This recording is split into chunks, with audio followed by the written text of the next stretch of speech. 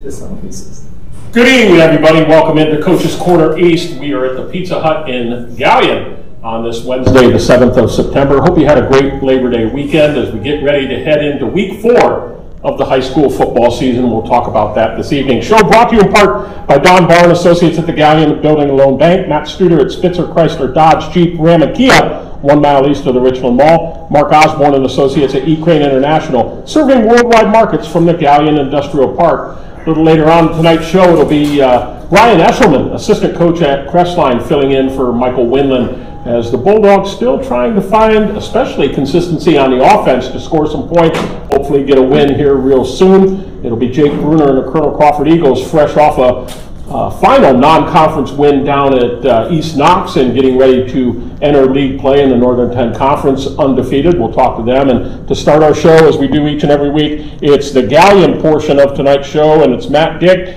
Coach Dick, welcome to the show, and congratulations, first win of the year. Oh, thank you. And you go over to Upper Sandusky and you get a big win, 28-7. You're now 1-2 heading into MOAC play, and certainly it was a challenging week, a difficult week emotionally, but maybe that played into it a little bit? Yeah, absolutely. I think our kids did a great job of rallying around the loss of Cooper McCabe. Their family was a part of getting ready for pregame. They came out and hugged every kid. It was very, very emotional. In the locker room, we talked about how important mental toughness and emotional toughness is, and how we have to control that on Friday night. And our kids did a great job of it. And just to find a way to win after a week like we had was impressive. And our kids had a great response, and our community did too. Our community came, from everywhere to support the McCabes and support football, and we're really blessed to live in this community. Yeah, it's an interesting thing because I think when tragedy strikes, and not just necessarily a sports person or something like that, but it's kind of interesting how other schools are, even though it's rivals, those barriers and those lines kind of drop, and everybody jumps in to support, and that's a beautiful thing. And as a coach, you have to deal with a lot of things, injuries. If the kid's head's in the game, motivating. Is this harder? Is something like this harder, or is it just part of the job? Yeah, I think I was told by, I think it was Birchfield, who said as a head coach, you're going to deal with 2 horrible things every week. And if you have that mindset, then weeks are pretty good. If you don't have that mindset, then you have some hard ones. Last week was a hard week. It was a hard week to be a head coach. It was a hard week to be a Gallion football player. Yeah. But we got through it together, and I'm proud of the way we handled it. Very good. Well, let's talk about the game. Braxton Prosser, who's here tonight, to Gabe Ivey, also here tonight. 49-yard touchdown pass to open the scoring late in the first quarter. Then Prosser uses his legs to put the Tigers up 14-0 midway through the second quarter with a 35-yard scamper. Upper responds rather quickly, as they can, with their quarterback, pretty dynamic quarterback, as Caden Holman hits Evan Hill for a 26-yard strike, and you lead at halftime 14-7. And you had to feel pretty good about that point going into the locker room, up a score. Probably didn't like that late one, though, for Upper, did you? Yeah, well, I can tell you, right before half, our O-line, we just had one guy missing. And it wasn't the same guy. It was a different guy every week. And, our guards were pulled a little slow. I think that really hurt our offense. But a lot of different guys making a lot of mental errors, which is expected. We haven't had a lot of great weeks of practice. Mm-hmm. But right before halftime, our defense did make a stop. They could have scored another and tied it up. We made that stop, and I was like, hey, we got to be positive. And if we didn't make that stop, we probably would have been all over them. But we made it, and that helped with momentum. We came out, got another defensive stop, and then the game started to change, and stuff started to open up a little bit better. But we're still working on big gaps down, and we worked it really hard this week and had a great week of practice. I'm excited to see, once we've had a good week of practice, what that looks like on Friday night. Yeah, how it translates on the field. Ironically, no scoring in the third quarter. That's a little unusual to go a whole quarter without any scoring on either side. But to put the game away in the fourth as Gabe Ivey continues his special night, has runs of 3 yards and an 89-yard run to finish up 28-7. Braxton Prosser 9 of 23 for 101 yards through the air, 1 TD, 1 pick. Also ran the ball 14 times, 89 yards and a touchdown. Gabe 13 carries, 122 yards, 2 TDs, 1 receiving for 49 yards and a TD. And Jackson Hart, can't leave him out. Special teams are important, 4 PATs, and he nailed an onside kick. How impressed have you been with him so far this year and what he's done as a soccer player, but also coming on and helping you guys out as well? Yeah, Jack Hart's done a great job. He shows up to practice. Heck, he runs sprints with the guys and fills in any way he can. He's been a really good teammate, and he's a heck of a kicker. We've had a long line of those, and we got a guy, Don Pittman, comes back and does some extra one-on-one help with him, and we're just lucky to have that line going. Hopefully we'll keep it going for a long time. 227 yards rushing for the Tigers, 111 passing, 338 total. You pleased with that kind of that split? You want to be a little more leaning on the run rather than pass? Are you happy with that? No, I thought we played horrible offensively. I don't hide behind that. I think our quarterback had some series where he just was off, and I think it missed some open throws. And we talked about, sometimes you only get one shot. It doesn't matter which quarterback's in. You get one shot, and I can tell you this guy's going to be wide open, but you still got to drop back and you got to throw that ball. And it sounds easy, but it's really, really hard sometimes. Okay. And the next shot, the defense is going to change. So I think we missed way too many opportunities that way. And then up front, our O-line just didn't play at the level that we expect. And again, we'll take it any way we could last week. But this week we have some real high hopes, and we had a great week of practice. And I'm excited what our offense could look like when we execute like we're capable of. Knowing coming in that Holman is a pretty doggone good quarterback and Upper wants to sling the ball around, they only rushed for 8 yards but threw for 269, 277 total, but they had 5 turnovers. And do you think that was a huge difference in the game? Well, I think anytime you have Landon Kurtzman at defensive end and Landon Campbell and Lincoln Tyrell, those guys are pretty dynamic D-line. Move some guys around to get that, and they're sacrificing. Some of those guys would probably make better linebackers, but they do what's best for the team. And that core group of D-line, they just fly around, they hit people, and they take pride. And they're playing Cooper McCabe's position. Guys are stepping up to play that, right. And there's a lot of pride there. And when you get hit by those guys, they tend to fumble. And I think our D-line is going to pressure a lot of quarterbacks all year long, and it's one of the strengths of our team. You mentioned to the Galleon Inquirer, we got some really good D linemen. We thought it would be a strength all year, and tonight we got to see a little bit of that. Landon Kurtzman, as you mentioned, 3 strip sacks alone. So penalty bug caught you a little bit. 13 penalties, 115 yards. Is that just, again, lack of focus, or is it aggressive mistakes? When we switched quarterbacks, we had a little trouble with the cadence. We had guys that didn't understand when a tight end switches, how to come on and off. Again, I think it just comes down to practice. We need practice, and we do rotate 2 quarterbacks, so that makes the offense just naturally more complex, even though it's not, So we're still working all those kinks out and finding the right blend to play everybody. We're still working on, how many plays does Gabe Ivey play before Logan Shifley comes in? How many plays does Braxton run before we get Cooper Ken in? Mm-hmm. And so on. And I think that's we're still working out those kinks, both offense and defense. And when we do a better job arresting people and knowing when to put people in different positions, I think our offense and defense are going to benefit from it. Very good. Take a break here. We'll talk to young men around the table. We're brought to you in part by Stephen Chuck Keller at Keller Auto Parts, your Napa dealer, Uptown Galleon and Crestline. Dr. Thomas M. Britton at Clubview Vision Center next to the golf course in Bucyrus. Joe Kleiman Associates at the Galleon office of First Federal Bank of Ohio. First up, Cooper Kent is a junior. We have all juniors, 1 sophomore tonight, and welcome to the show. How you doing? Very good. Good. Little bit of time at quarterback, right? You and Braxton are kind of trading off depending on situation. When you're not at quarterback, what are you doing on the field? Looking at the iPad.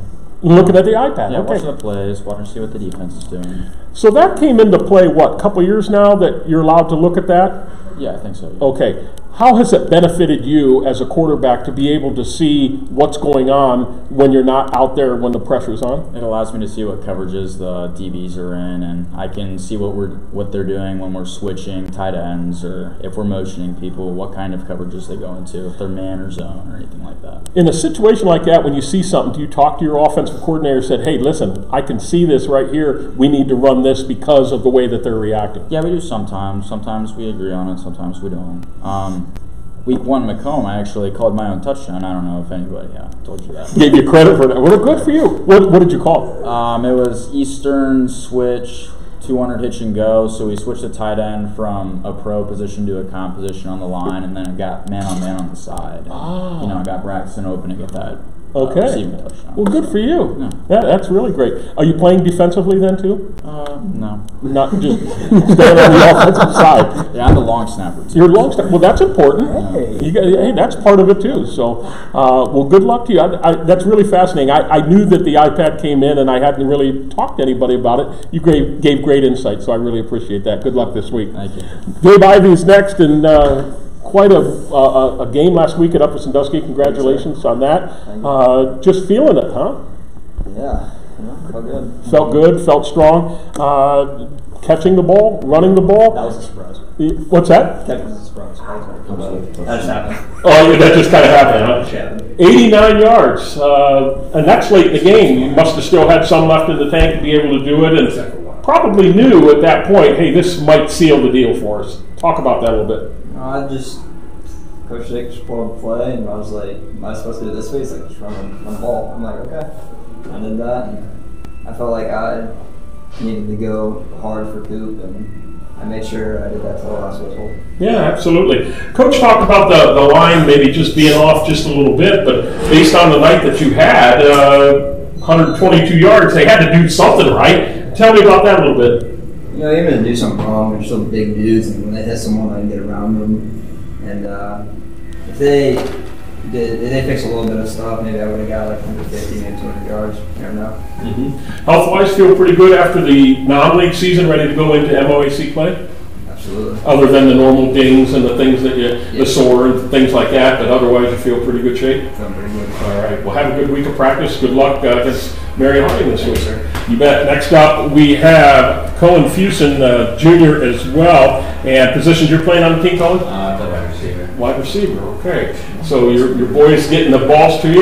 Yeah, I think so. Okay. And then when you're not targeted, you have an expectation of some things that you have to do that's blocking downfield, isn't it? Yeah. I think it's really important. Like when we throw chafing like nows and knives, we got to block for them up. It's a broken play already. Yeah, because now passes, really quick passes where you're trying to get someone in space and then hopefully the other receivers are doing their job. And that's such a fine line where you want to block, but you don't want to grab, because how many times do you see when you're watching on TV, I don't care what level, you got a wide receiver out there kind of getting a grasp of jersey, and here comes the yellow hanky out, and you're getting called for holding. Is that something that you guys work on in practice? Yeah, we do work on blocking quite a bit and learn how to do it the right way with our mirror drill. It's just learning how to stay in front without grabbing. That's it, and that's not always easy to do because they're trying to get away from you. Are you playing on the defensive side too, or No, sir. just offense right now? Yeah. Okay. Marion Harding coming up. We talked off air. Always an athletic team. Probably some speed. Probably some physical DBs. Maybe. Have you seen that on film? Oh yeah, they press up a lot, and I'm pretty slow, so I just gotta be quick off the line. There you go. There you go. Maybe a little hand gesture, get them by and get open. Well, good luck, enjoy it, and have a good game this week. Next up is Braxton Prosser, is a sophomore. Welcome to the show, and sounds like you had a pretty nice game. Have you been happy as a sophomore 3 weeks in now? I think I could definitely perform better. What do you have to do to get better? Just practice harder than I've been. Read the defense better. Just multiple things I can do better on the field.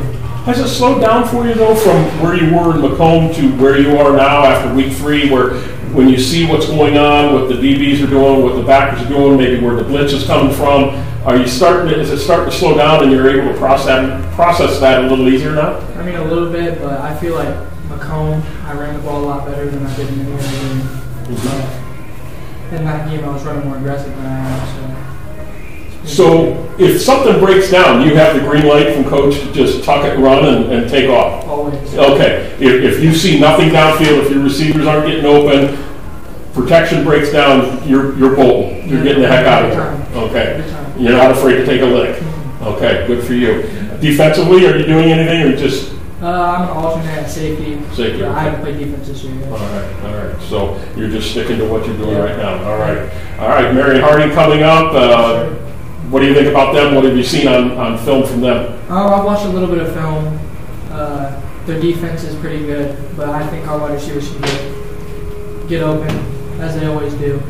But we just need to come down with the ball. Yeah, just the right touch, right? Yeah. All right. Well, good luck this week. Enjoy. And finally, it's Jackson Waters, a junior, and position you're playing on the team, Jackson? I'm a defensive end. D-end, okay. And sounds like you guys got after it this last week, and you probably take a lot of pride in doing that and getting to the quarterback, being disruptive. What other responsibilities do you have in addition to getting after the quarterback? We just have to go hard and be able to read what we're supposed to be doing in the angles and make the way for the offensive plays to go right? You know, I was watching the Ohio State game on Saturday night and angrily saying things in the first half as it wasn't going well. But I watched one of their DNs, and as he kind of got pushed out to the side, he deliberately allowed himself to kind of plug that to turn the play back in. Talk about what that means and why you guys do that as DNs, why you kind of get that flow to come back towards the middle of the play. I'm not sure exactly. Maybe to turn it back in, get your linebackers to come rather than allowing it to bump outside. You're kind of preventing that from getting on the outside of the sideline and making that flow go back in. Yeah. Is that something you're asked to do, or it just kind of happens naturally? That's something we run. Okay. We would perform that. Are you playing offensively as well? I don't play offense. Just defense at this point. Scout offense. Scout offense. Okay. And you feel pretty healthy at this point? I do. Okay. Just had little dings up and stuff. But Yeah. Good. Real good. Well, good luck this week, and have fun for sure. Take a break here, and we'll come back, talk to Coach here in just a moment. We're brought to you in part by the Burkhart family at the Burkhart Farm Center, your Case IH dealer, straight west of Gallion on the Manette Winchester Road. Mike Kleinite at Ag Credit Residential Lending, Bucyrus, Mount Gilead, and Marion. Sweet Baby Ray Jones and Kendra Weaver at Ohio Door and Sash, 120 South Street in Gallion, and Mark Osborne at E-Crane International, Route 598 at the north edge of Gallion. Before we get to this week, JV, freshman, junior high, how's things progressing at those levels? I think our junior high is all undefeated, and freshmen are yet to play a game. River Valley canceled on us, so I think their first game will be Monday. It's harder and harder to find freshman games, isn't it? Yeah, it is. And we have a lot of freshmen that are playing JV and varsity, some too, so it's a wide mix, so we don't pick up too many extra ones, but we got some coming. Would you rather play your freshmen up on a Saturday morning in the JV a little faster, a little quicker game, or would you rather them have their own game with equal grade kids? Yeah, I'd love for them all to play freshmen. We just haven't had the depth to be able to do that. And we've had some pretty special freshmen that have come up and been able to play as good as the juniors or seniors, and we needed them. So, but at Dream World, they just play freshmen. Yeah, I understand that. Week 4, done with the non-league, into the MOAC. Does that mean more to you as a coach that, yeah, it's nice to play these non-league games, and you played a really tough schedule with Macomb and Cary and Upper? Does it mean more getting into the league because league championship is on the line, or is it just who's ever on my schedule next? You know, I think every week we're trying to go 1-0. And if we could block out what good and what bad we did last week and learn from it, but block out the positive or the negative, because it doesn't really matter. Marion Harding doesn't care if we beat Upper or lost to Upper. Right. Just trying to go 1-0 at the end of this week, I think, is definitely our focus. But I also think, you know, if you think about legacies and you think about, you know, being remembered, winning a conference title is a big deal. Mm-hmm. And we've come close and not quite got it done. And I can tell you that stuff still haunts me. So I'm definitely a big believer in winning conference titles. But how you do that is 1 week at a time. Yeah, for sure. And you have Marion Harding coming to your place this week. Dave Hart, who was the interim coach, well, not interim, he is the coach, but it was a late change where their head coach had left and he didn't have much time to prep. He was on the staff. They're currently 0-3. They dropped a tough one last week to Newark, 28-21. They're averaging just over 16 points a game. They're giving up about 35. It's a team you beat last year, or you lost to last year, 24-15. You know they're going to be talented. You know that they're going to have some great athletes. What have you seen from them on film that you have to be aware of on Friday night? You know, I think offensively, I think their quarterback does a nice job with the ball. Their running back might be the best player in the MOAC, or if not, he's in the conversation. He's very, very explosive, talented. I think their O-line's young, struggles at times, but they are big. I was impressed when I actually saw a roster, how tall their tackles and stuff are. I mean, we're talking 6'4", 270 on both sides, so that's kind of neat to see. But definitely talented, and that running back is special kid. Defensively, they play a lot of guys. I mean, their D-line, I've seen probably, it seems like 15 guys rotate in there, and some are really scary, and some, are just resting guys. But they do a nice job of playing a lot of kids, which allows them to be fresh in the fourth quarter. And there's been some linebackers that rotated as well, and I don't know if that's because, kids are hurt or kids, who knows what the reason is, but it seems like there's been a lot of different movement on their defense. So we'll see this week who's out there. They got some special kids, and their coach does a nice job putting them in good positions, and we're at to play well. And I think momentum's a huge deal when you play Marion Harding or anybody in MOAC. If you can still momentum the first half, usually that's a good thing. So that's what we're going to try to do. Very good. Well, wish you the best of luck, and enjoy being at home. It's always great to play home rather than going on the road. It looks like pretty nice weather, not too hot or anything along that line. It's not expecting any rain, so enjoy your night, and we'll talk about that next week and on to week 5, almost halfway through the regular season. So I appreciate you coming out tonight. Thank you. You bet. Take a break, come back, Jake Bruner and the Colonel Crawford Eagles right after this timeout.